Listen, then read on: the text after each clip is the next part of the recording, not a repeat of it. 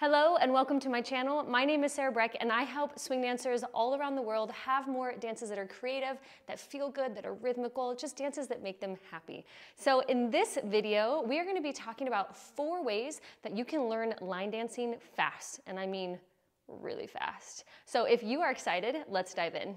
Number 1, so this is more about giving yourself grace. Here's the thing. It's gonna be a lot easier and you're gonna be a lot faster at memorizing routines when you already know the basic vocabulary.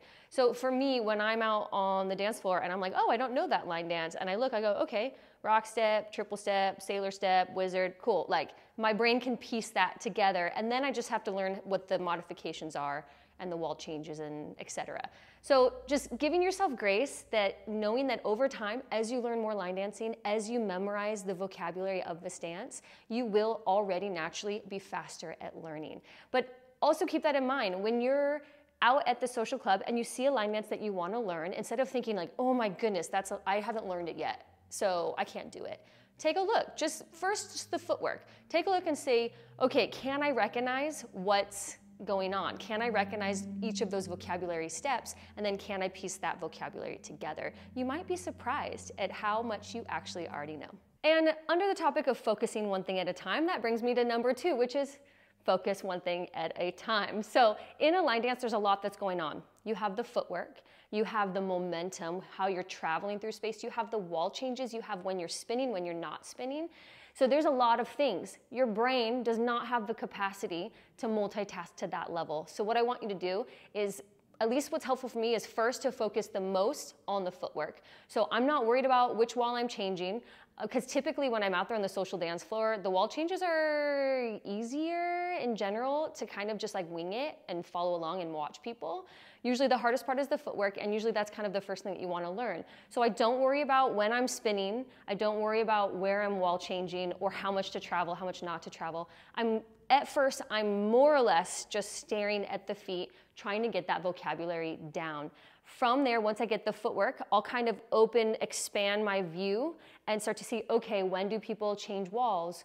When is there a turn involved? And I start to get more of a broader feel of what's going on in the dance. Then at that point, I just jump in, and usually through my immersive experience, being with everyone else, my brain kind of picks up the rest of it. All right, number 3.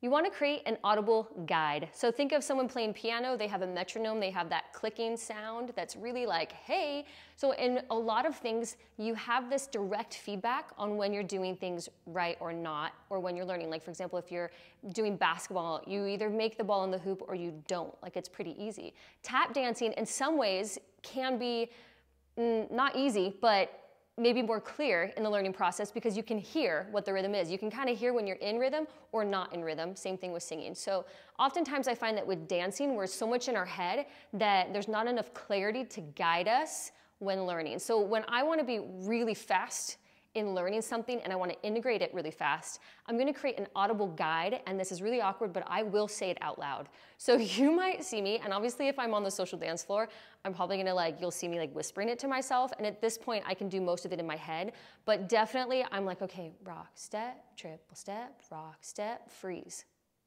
And I just repeat that. And so oftentimes before I physically move my body to a routine, I've gotten the routine down, either to counts, to the vocabulary steps. You know, there's many different ways that you can create an audible guide, but I usually get a pretty good routine or song down with my vocals before my body does it. Because then when I go out there, I can kind of sing that mantra either out loud or in my head, and it'll kind of encourage my body to keep up, to get it. So I really find this to be one of the most powerful tools. I use this all the time when I'm teaching, and I use this as a student, not only in dance, but literally everything I want to learn ever. So audible guides, practice it. I promise it'll feel a little awkward at first, but then it'll be so powerful for your learning experience. This brings me to the 4th tip, which is going to be repetition. I am so huge on repetition, building that muscle memory as fast as you possibly can. I mean, they often say, right, if you want to be a good writer, it's not about dwelling over one perfect essay. It's about writing every single day. You just have to take action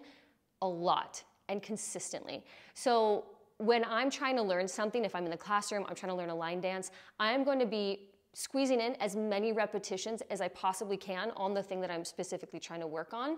And I just I fit in so many more repetitions. So see how much you can do, how fast you can work. So if you're at the club and you're working on a line dance, I give myself the whole song to learn the dance.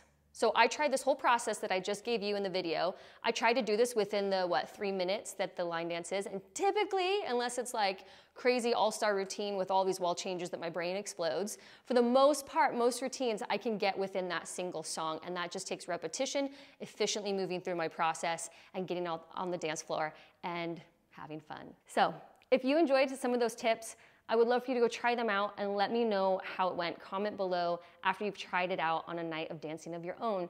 And if you would like to get more content like this, please subscribe and like and comment below, because that really just tells me what kind of content to make for you all. Also, I have a line dancing course that's all about diving deeper into how to have creative dances, how to look and feel the way that you want to dance out on the line dancing floor.